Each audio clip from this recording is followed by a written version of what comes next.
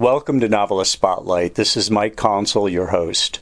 In addition to being the host of this podcast and interviewing novelists, I am a novelist myself. I have 3 published novels. My latest is titled Lolita Firestone, a supernatural novel, and it is set in Sedona, Arizona and Cairo, Egypt. My previous novel is titled Family Recipes, a novel about Italian culture, Catholic guilt, and the culinary crime of the century. And my first novel is named Hardwood, a novel about college basketball and other games young men play, and that story deals with issues ranging from depression and racism to sex, religion, and university politics. All 3 novels are listed in the episode notes. I hope you will buy them, I hope you will read them, and I hope you will thoroughly enjoy them. Now, on with our program. I have been a subscriber to the New York Times Book Review for many years. And those of you familiar with it know that in recent years up front, they've got a feature called By the Book, which is basically a Q&A with an author or celebrity. And years ago, one of the celebrities they had on the By the Book page was Leslie Stahl of 60 Minutes and CBS News. And they had asked her what she's reading these days. And she said, I'm reading these hysterically funny books written by this guy named David Rosenfelt. And they have, dogs. The titles play off of dogs. Apparently, he's a dog lover. Well, since then, I love comedic novels. Carl Hiaasen and Tom Wolfe and Kurt Vonnegut, Douglas Adams, and so on. I went out there and I bought. So far I've read 4 David Rosenfelt books. One is Best in Snow. Bark of Night is another. Dog Tags is another, and then Open and Shut. And I wouldn't say they're dog-based novels, but dogs come into play. And if you are a person who doesn't care for pets or does not care for dogs, it wouldn't stand in your way at all. And reading David Rosenfelt's books. Also, I get the audio edition, and Grover Gardner, one of the great readers out there, does the audio. He's the guy who reads the audio editions of David Rosenfelt's books, at least the ones that I've listened to. And he's about as good as it gets when it comes to reading. Now, David Rosenfelt is known for, putting some dogs in the novels and playing off dogs in the title. But he's owned as many as, I think it's 42 dogs. Today he owns in the mid-20s in terms of dogs. We'll be talking about that a little bit. And obviously about his writing and his background in the movie business, which is very interesting. Moving from the movie business to the book writing business and so on. And obviously, David Rosenfelt is a guy in the spotlight today. David, welcome to the program.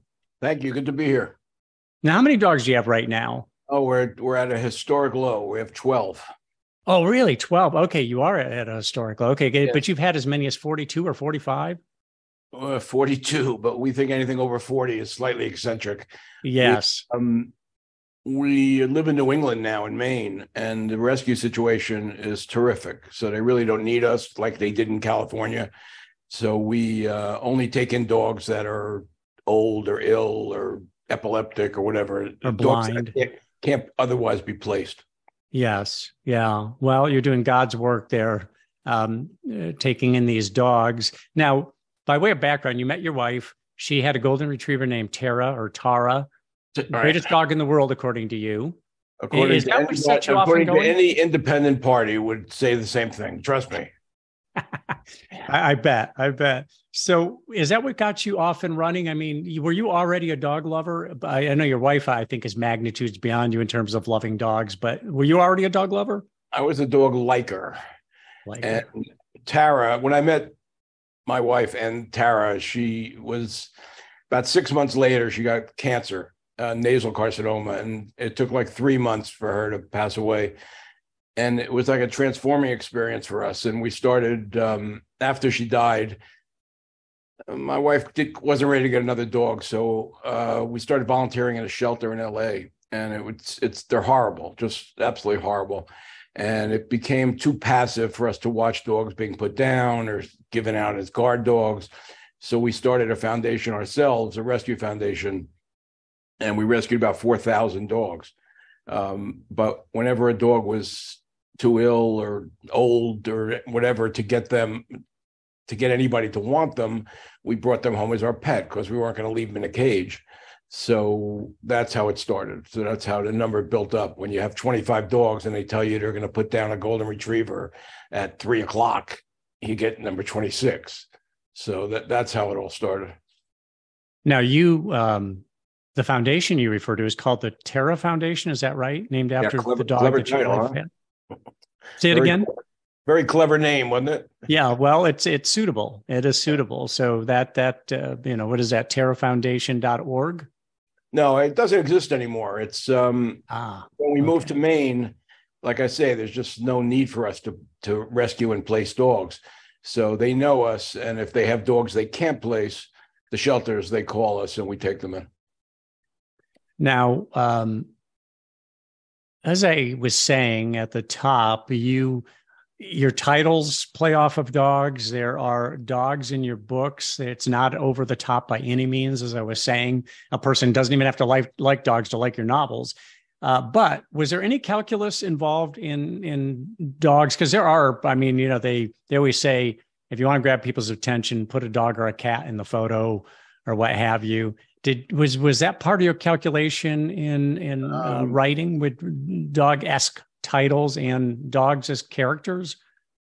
Yes, but it was belated. What happened was I wrote 5 Andy Carpenter books where Andy, the main character, had a rescue foundation. He liked dogs and he had a golden retriever, but dogs had nothing to do with the plot at all. And then the 6th book, which was going to be the last one, was called Play Dead, and a dog was actually integral to the plot. So the publisher put a golden retriever on the cover, and of course it sold twice as many books as any previous one. Wow. So they asked me to write another one, which I did, and dogs are just there's a large dog community out there. So now all the books in that series have a dog connection, in that something about a dog like triggers the mystery, some version of that. But after that, like you say, the dogs are not really important to it. They just, they're there, and they justify putting a dog on the cover, which is really the goal. Now, in terms of your writing itself, I mean, your background, you were in the movie business. You kind of evolved, and we'll get into that in a minute. But in terms of writing, these are they're very much courtroom based, and kind of a combination between legal and detective novels. Would you say? I would. I mean, they're definitely, the Andy Carpenter books are definitely legal in that they have, there's a trial. Andy's a defense attorney representing a client who's usually wrongly accused, and there's a trial. But there is a detective element in that they not only try to defend him, but they try to find the actual killer. So yes, it's a procedural in that sense, but it culminates in a trial. And these books are very funny. And I mean, early in the book is where you really get that payload. And then the book kind of settles into the narrative, the plot. Not that it isn't funny the rest of the way, but early on, I tend to find that there's really very comedic writing. Do you make an effort for to be comedic, or is that something that just has come naturally to you and you just wrote what you felt and people found it to be comedic? I actually sometimes make an effort not to be, although it's my favorite kind of writing. When I had written some standalones a while back, and the first standalone I vowed there would be no humor in it at all, to make it different from the Andy Carpenter books. And when I finished it, the editor got back to me and said she really likes it. It's hysterical. So it's like I sort of do it without trying to. And especially in the Andy Carpenter books, you're in his head. He's speaking first person present tense. So it's like being in my head, which is no place I recommend, but it's got that warped view of the world, and it comes out as humor. You're definitely right that in the early part of the books, there's more of it. So were you a class clown back in high school? I mean, were you considered a class clown? Do the irreverent and funny comments just come naturally to you? I guess so. I mean, I wouldn't say class clown was the right way to put it, but I definitely think that I relied on humor. I was really young as I went through school. I was younger than all of my classmates, and by a lot.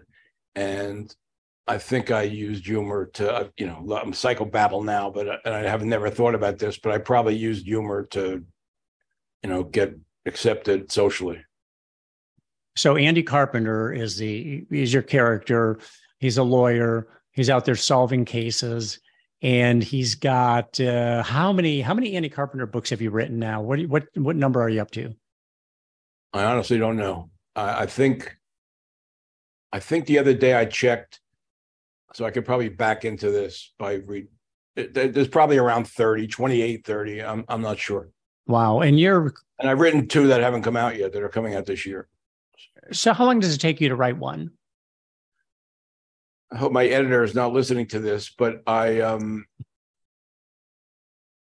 may, at the outside 5 weeks, I'd say. Wow. So you're a fast writer. You are a fast writer. Yeah. And when the deadline is due, I'll probably write the last 2/3 of the book in 2 weeks. What happened for me is I wasn't a writer most of my adult life. So I never learned the process. I never took courses or read books. So I sort of never learned to be painstaking about it. And my writing would probably be better if I was, but it's just instinctive to me. So I just sit down and do it. There's no such thing as writer's block. I just churn it out. What is your regimen? Do you get up in the morning to do this? Do the dogs sit in your lap or nip at your ankles while you're working?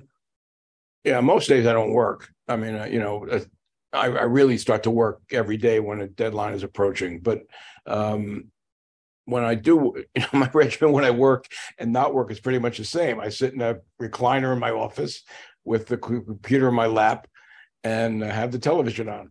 And the dogs are all around me. And I'm interrupted by, feeding twice a day and going to the vet almost every day and things like that. So yes, the dog's interrupted to that degree, but there's not terribly. Well, you're a lucky guy that this stuff comes so easily to you. It comes pretty naturally to you. It sounds like most people really struggle to produce copy and to complete a book. And you're doing it in short order there. So the non-Andy Carpenter books that you've written how would you characterize those? Well, the first, let me just think now. I've written probably 11 probably 15 non-Andys. And what started out as I was writing standalones, and they were meant to be, like I said before, like thrillers. And I wrote 7 of those. And the last one I turned into like a short series. So of the 7th standalone, I wrote 3 of those with the same characters. And then I've written 4 books now with a spin-off of the Andy books called the K-Team. And then I wrote 2 nonfiction books about our life and rescue. One was called Dog Tripping, and the other was called Lessons from Tara. Gotcha. So let's go back in time a little bit to NYU. That's where you graduated from. By the way, just for our listeners and for you, I'm from upstate New York. And when I was in high school, we called the person who was the funniest in the class clown. It sounds actually like a pejorative phrase, but we didn't think that way. Okay. Well, I just want to be clear also with our listeners that it wasn't meant to be pejorative at all. So you go to NYU. Did you study? You decided to go into the movie business after graduating, but were you studying cinema at NYU? No, my college experience was sort of a fiasco. I got a full scholarship to NYU, and it was given. I lived in Paterson, New Jersey, and it was given by a Paterson Alumni Association. So I got a full scholarship, and I went to the NYU campus, which the campus I was at was a very nice campus up in the Bronx, actually. It's called University Heights. And I never did any research. When I just, I got a scholarship. So of course I took it. When I got there, anything that I wanted to take wasn't there. I was interested in journalism or cinema or advertising, or I can't remember what else, though writing was not one of them. And they didn't have any of it. All they had was liberal arts, engineering, and, pre-med. So I tried to transfer down to the Washington Square Village campus where they had everything, and the scholarship didn't transfer. So I wound up being a history major. Now, you said earlier that you were a lot younger than your classmates. Were you a prodigy growing up? You were really advanced in terms of your studies? I just skipped a bunch of times, which was not that hard in Patterson. But I skipped a bunch of times, so I was much younger than most. So Patterson, New Jersey, you said that you grew up in a middle-class family, loving parents. You have three brothers. You're the middle of three brothers. Right. And you played sports. Okay, so you go to NYU. They wouldn't transfer the scholarship, but you come out of NYU with a degree, and you decided to go into the movie business. How did that actually happen? Were you a movie lover and you just decided, I want to go make movies? No, it's less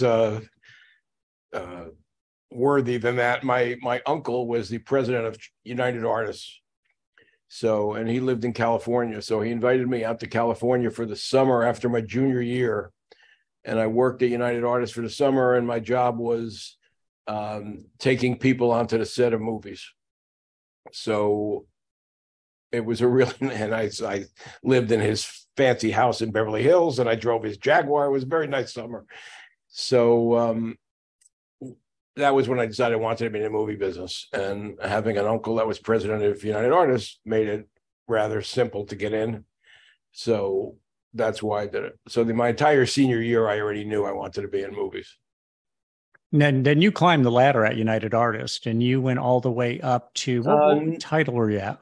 Well, not really. What happened was I left United Artists after a couple of years, and I went to an ad agency, and then I came back to United Artists as I think a senior vice president, and I think I made it to executive vice president, and then I went to a company that had just started called TriStar Pictures, and I eventually became president of TriStar Pictures marketing when I left, and then I left the movie business after that.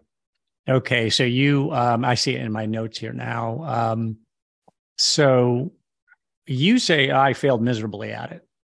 Is that really true? It really is, actually. I mean, if you're judging my success in movie marketing by the success of the movies, then I failed miserably. I mean, we had, I worked on Rocky and Rambo, and so some films that were very successful, but overall we did not do well during my tenure. Now, if I dropped the self-deprecation for a moment, I would say that many of the movies could not have succeeded with anyone marketing them. I mean, they were real turkeys. But if you measure my success by box office performance, I was unsuccessful. So what was the result of that? Were you asked to relinquish the position? Did you just decide I'm not good at this? I want to do something else? How'd it happen? It was actually amazing. You would think I would have been asked to relinquish the position. But TriStar was a New York company. The entire time I was in the movie business, I was in New York, although I went to California very frequently. So what happened was Sony bought us. We were a sister company of Columbia, and Sony bought us and was moving us to California. And I didn't want to move. My kids were in high school. I just didn't want to go. So I quit and a friend of mine who was a director, helped me along. I started writing a screenplay, and I would send these pages to a friend of mine who was a pretty big time director and producer, and he coaxed me through it. And the first script I wrote sold. So all of a sudden I was a screenwriter. It just sort of happened. Now, I believe you said, now that was for television. Is that right? No, that was a movie. It sold about 10 movie scripts, features, none of which got made. And it pays pretty good just to get them optioned, right? I mean, I had a friend who was a film writer. He had a couple made, but he was frustrated that he had several of them purchased or optioned, and he made quite a bit of money doing that. So you still were pulling in some dough doing that, correct? it was fine, but it's not, you don't get big money unless you get them made. And you get when you get some acceptance as a writer, then you get rewrites, which are, you work for 3 weeks and make a lot of money. So there's ways to do it. I was a B-list writer. I mean, I sold scripts to most of the studios, but when they had a problem or when they had a real hot project, it wasn't, let's get David Rosenfelt on the phone. That's for sure. Give me Rosenfelt. Yeah. Okay. So what then? I mean, you could have continued to do that, but your the next phase of your career was moving into television or not? Yeah. I started writing. The same friend actually was a big time TV producer and director. And I started writing TV movie scripts, which for me was the perfect environment because you have to have absolutely no artistic integrity whatsoever.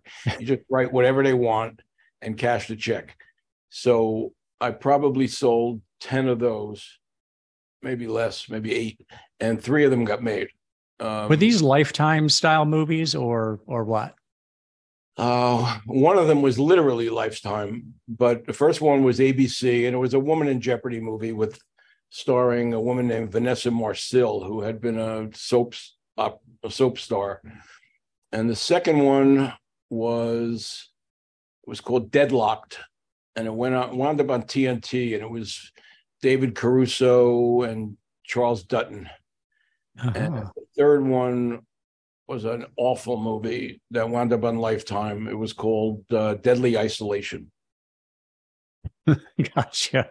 Yeah. Those Lifetime movies are they're entertaining. I mean, if nothing else is on, I switch them on. I kind of astound my wife when I do that, but it's kind of like, let's see what happens with this. It's always some guy trying to either dupe or murder a woman, right? And it's pretty crazy stuff.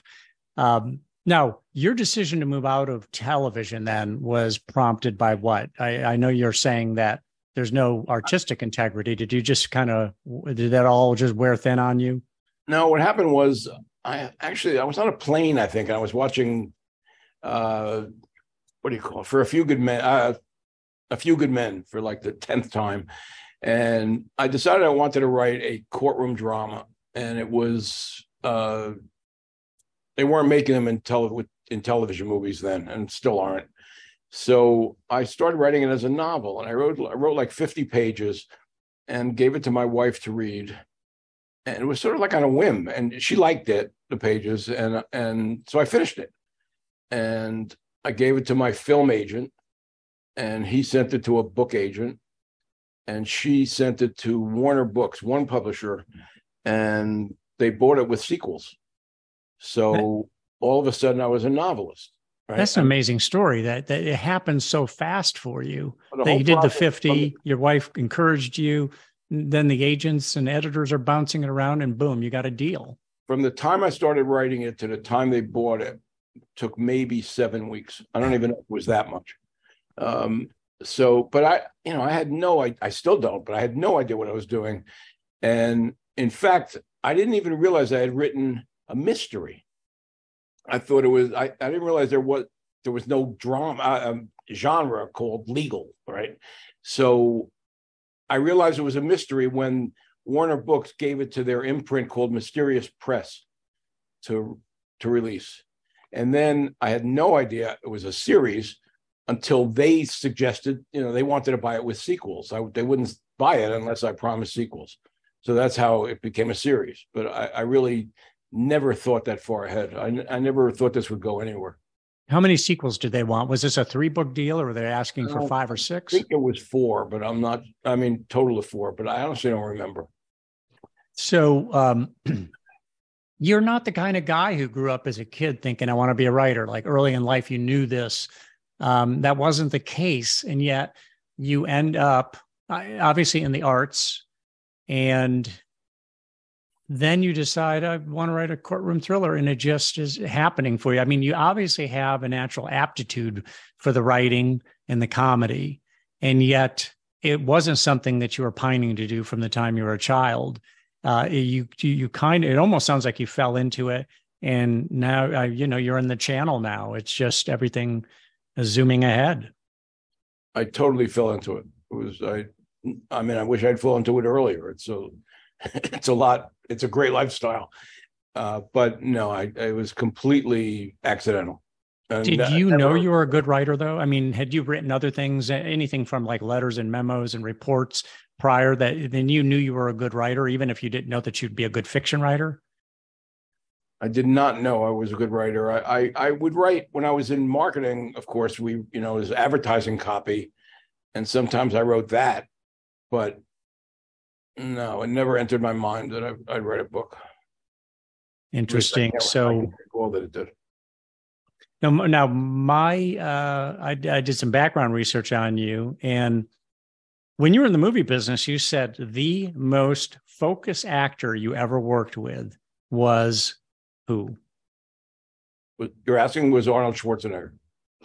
Tell me a little bit about. Is that him. What the research showed?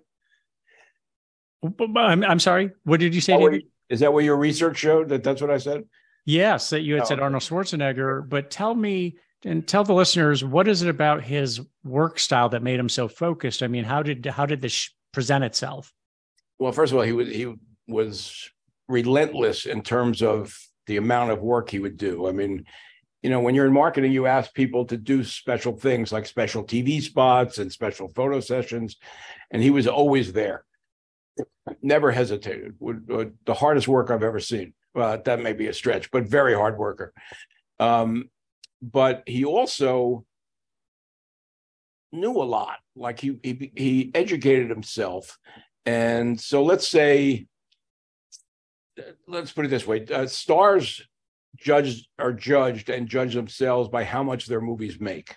Okay, so therefore, they want studios to spend more money on marketing and advertising and TV and so on, because with a theory that'll increase the gross, even though that may not be an efficient way for a studio to spend money. Studios don't want to overspend on those things, but actors are always, and directors and producers are always pressing the studio to spend more. Schwarzenegger would do the same, but he would come with knowledge. So he knew what a TV rating point is, what reach and frequency is. He knew the business, and that was very rare. I mean, usually it was just spend more money, and in his case, it was spend more money, and here's how you should spend it, and here's why, and so on, which was really impressive. So he actually was helping with the targeting of the marketing. Yeah, and candidly, we didn't need his help. His goal was to get us to spend more. We knew who our target was for an Arnold Schwarzenegger movie, right? It's not women over 70, right? But he just, I always tell the story, and I'll tell it quickly now, but he had a movie called Red Heat for us. And he played a Russian cop who comes to Chicago and going after a criminal. He meets up with Jim Belushi, and they fight crime. That's the rough story. So we're at a meeting one night, and the next day he's going on Good Morning America to talk about the movie. And we had Rambo 3 weeks earlier, and he always had a big rivalry with Stallone, but he was going on about how he saw Stallone on Good Morning America for Rambo 3 weeks earlier, and that how Stallone, they asked a question which got Stallone off on a tangent, and he didn't talk only about Rambo. He talked about something else unrelated. And Stallone thought that was horrible. Like, if you're there to sell the movie. So he said, there's nothing they could ask him that he wouldn't talk about Red Heat. So he said, try me. So I said, Arnold, how much did you weigh when you were born? So I'm paraphrasing now, but what he said was, that I'm glad you asked that. He said, because I was very small. I was only 7.5 pounds. And when my mother came to the set of Red Heat, she said, Arnold, look at you. You were such a little baby, and now you play this big Russian cop who comes to Chicago to fight crime, right? He turned that question into a sales pitch on Red Heat. And that's what he was like. He was absolutely amazingly focused. I saw Red Heat. I enjoyed that movie. I remember that, Jim Belushi would ask him, where'd you learn to do that? And he kept saying Kiev. Because, the movie was one of my biggest failures. I was entertained by it, tell you the truth. But I'm talking about the success. We had two Schwarzenegger movies. They both died. One was called A Running Man, and the other was Red Heat. But the other thing about Schwarzenegger, which was interesting, and Red Heat was an example of it, is when you're a star, you can dictate things like, I only want my picture on the poster. I only want my name to be above title, not share the spotlight with other people. And we tried to broaden the appeal of a Schwarzenegger film from just action to also comedy. It was before Twins came out. So we asked him if Jimmy Belushi could be on the poster with him, equal in this side by side. And he said yes without hesitating. And he did that because he thought it might be good for the movie. Interesting. So, and he was after specifically in Red Heat, he was after some guy, a criminal from Russia. I remember his name, Boris or Vladimir or somebody like that. He was after. Right. So you say that he wanted to be, in the poster, insisted on being in the poster. You and your publishing company probably insisted that a dog. He allowed Belushi to be in the poster. He did in that case, yeah. In that case, he did, but he wanted to be, out front on these things. Your formula for success has been, besides your writing ability, has been putting a dog on the cover. Do you insist that a dog be on the cover, or your publisher insists that a dog be on the cover because the numbers bear it out?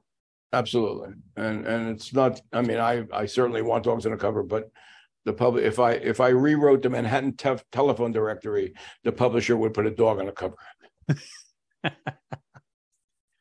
So you have a consistent voice. Sometimes I talk to authors about, describe your voice, and they don't necessarily feel like they have a voice because it's like, well, I'm a different character over here than I am over there. But you play Andy Carpenter. You are Andy Carpenter. And there's a consistency to the voice, which you would expect because you don't want the person's, you don't want them to act as though they're bipolar and you don't really know what kind of personality is going to show up on the page when you get the next novel. But what about, how would you describe your voice, Andy Carpenter's voice? Well, first, before I even answer that, let me say, at one point I wrote, I think it was called Unleashed. It was an Andy Carpenter book. And then back to back, like the next day, I started a book called Dog Tripping. And Dog Tripping is a nonfiction book in my voice about our trip. We moved from California to New York, to Maine, with 25 dogs on 3 RVs. And it's the story of that move and of our time in rescue. So I literally went from writing in Andy's voice to writing in my voice. And it turned out to be the same voice. I was actually surprised how identical the voices are. So having said which that, is maybe helps explain why the writing's so natural to you, that you're being yourself. It's just me talking. It's like, it feels like I'm cheating. It's so simple, other than the plot stuff. But I guess, Andy is, one of the reasons I made Andy a lawyer is because you can be sarcastic and badgering and obnoxious and get away with it, right? You're supposed to in cross-examination. So that would probably describe my voice. Sarcastic, very dry, observational humor about things around him, that kind of stuff. I think he's pretty clear in what he says.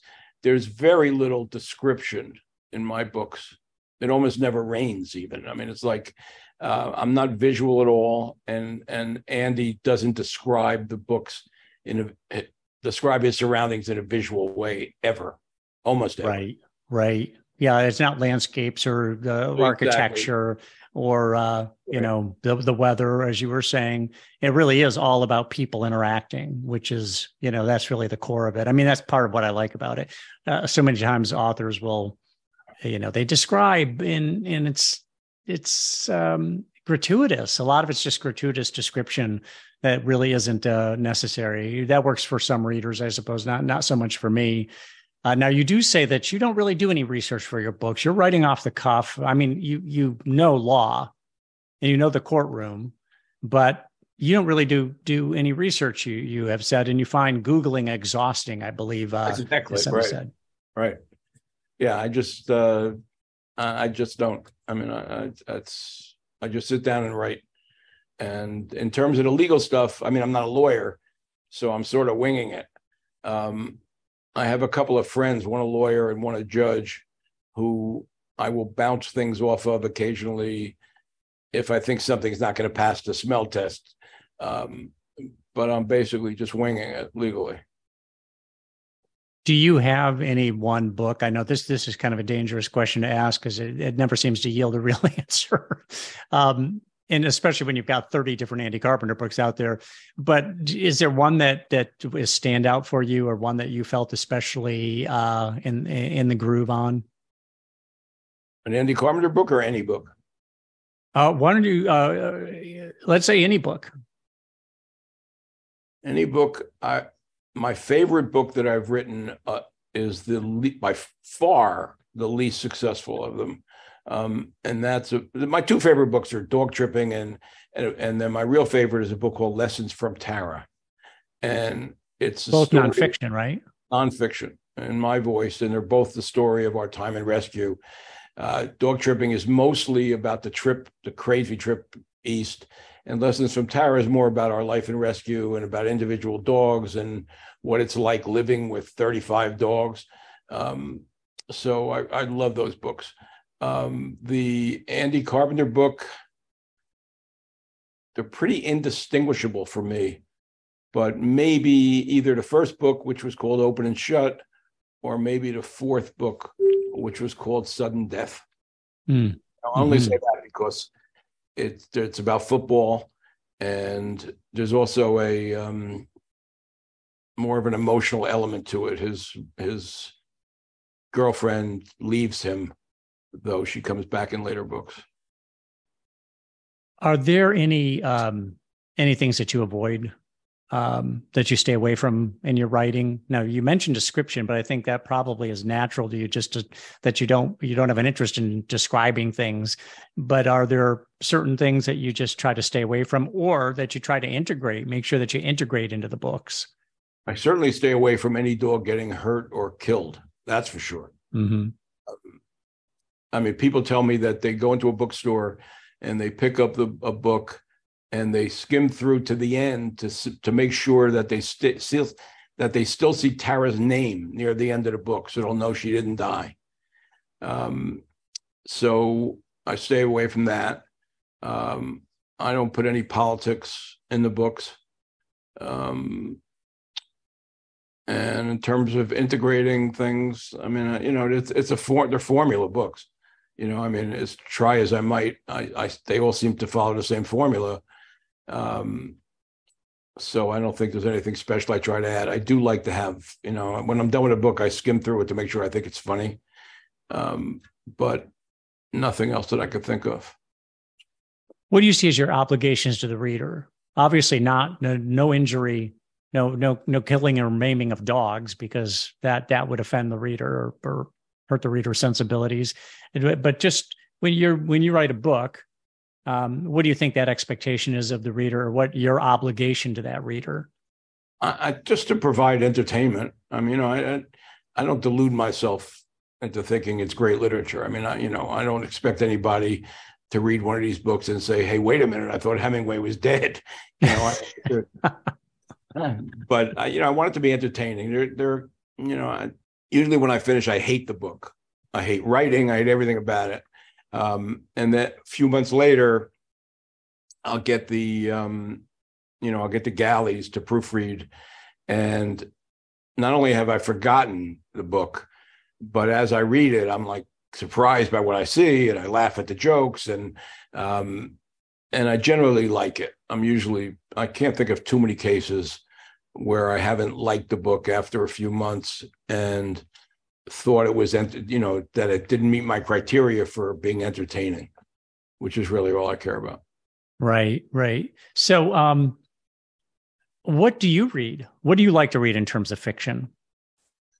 Well, it's hard for me because I can't read while I'm writing, right? So, because I wind up imitating the other author, which generally would be a good thing, I guess. But so the only fiction I read, I shouldn't say the only, but the fiction, the two writers I'll stop writing to read when a book comes out are Lee Child and Michael Connelly.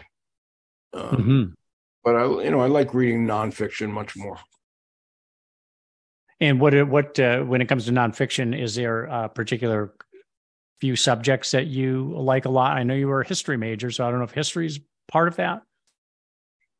No, it's not. More, I wouldn't say current events, but like I finished a book recently called Red Notice by Bill Brower, which is about his tangling with the Russians and his and them being after him, and him getting this thing passed in Congress called Magnitsky, which is his lawyer. It's fascinating. So I like relatively current stuff, 20th century. I'm reading a book now about the Klan in Indiana in the mid-20s, which is fascinating. The author of Red Notice, you mentioned Bill Brower, I think you said. I saw him interviewed on TV, and he talked about his experience in the book. So it gets your seal of approval. Then you said it's a good book. Oh, it's terrific. It reads like a fiction thriller. Wow. Okay. Is there any particular aspect of your writing, David, that you consider to be a particular strength that stand out for you, whether it be dialogue or character development, or setting moods, or what would you say is your greatest strength as a writer? Definitely dialogue, and definitely voice. If there's anything that would distinguish me from anybody else, it's the voice. And with the humor and stuff, and you either like it or you don't, right? I mean, it's not but that's different from other books for sure. So I would say voice and definitely dialogue, banter back and forth, that kind of thing. Yeah, great dialogue, funny dialogue. Definitely there. Now, let me ask you about the fact that I said at the top, Grover Gardner reads your books. And I think he's just a terrific reader. He's got to be in demand. How did you end up with Grover Gardner? Was he, because, a lot of times they try to make the voice of the reader sound like the author's voice. Your voice and his voice are very distinct. They're very different. I had no idea. The publisher got him for the first book. And then as they went on, they continued to, get him. He became the voice of Andy. And I believe it or not, I only heard his voice for the first time a couple of years ago. I guess I had some psychological reason for not wanting to hear what Andy sounded like, but people love him. I mean, I get an amazing amount of emails about Grover Gardner, and he's a major player in that world. Like, he reads the Robert Caro LBJ books. He reads John Updike. I mean, he really reads some serious stuff. And I'm like, he's like slumming it when he does the Andy Carpenter books, but he loves to do them. So I've never met him. We email to each other occasionally, but what happens is these books wind up, one of them won best book of the year in the, what they call, I think, the Audies, which is the awards for audiobooks. But they always get nominated for best book. I mean, they do great. And it's got to be Grover Gardner. I mean, the books are no better in audio than they are in print, right? I mean, it's the same writing, and they get all kinds of praise because of him. He's apparently beloved by the people who read these books. Yeah, he's great at what he does. He really is. You're lucky to have him. So fantastic. Just in wrapping up, David, looking forward, you're working on one book now, two books, three books. What are you working on right now? There's a book coming out actually in 2 weeks, July 4th, called, these titles are embarrassing, right? But it's called Flop Dead Gorgeous. And it's hey, they sell. Yeah, and as Andy Carpenter books go, it's one of the better ones for sure. I mean, I was very happy with it when I finished it. And then there's an even more embarrassingly titled book coming out. I read at Christmas, Andy, every year, and they come out in October, and it's called "'Twas the Bite Before Christmas." And I just signed it, and I've been writing 3 books a year, and now I signed a new contract, and next year I'm going to write just 2 books. There'll be an Andy that comes out in May and another Andy in October, but they're not. I have no idea what they're even going to be about yet. I don't know what they're about until I start writing them. I mean, I don't plan the story in advance at all. So you just start, okay, you have a starting point, you start to write, and then it develops and you figure out where you're going with it. Yeah, I don't think 3 pages ahead. I mean, I can't. It's exhausting. I'm not able to do it. I wish I could, but I can't. So the story just goes where it goes. Yeah, well, that's organic writing. There's a lot of people who absolutely cannot do that. A lot of people who warn against it. I know I've written myself into a corner trying to do that before. And although I don't outline everything, because I do want, it to breathe and have take on a life of its own. It's dangerous for a lot of writers. So again, I wouldn't do it that way if I was able to do otherwise. But what happened was one time I had to. I'll be brief. I was hired to write a mini series for NBC. And when you write a mini series in those days, you had to write what's called a Bible, which is like a 50-page outline listing everything that's going to be in that script. And I had to do it because NBC said I had to do it. So I did. And the script turned out to be awful. And one of the reasons it was awful, in my view, was because having that outline took out all the spontaneity from the writing. Like I couldn't go where I felt I should go because I was stuck by the outline that I wrote. And so, but in terms of the novels, I just am unable to think ahead. Well, it sounds like a more natural way to write. It's working for you. I really enjoy your books, David, and I appreciate you coming on the program. Thank you. Great interview. Thank you very much.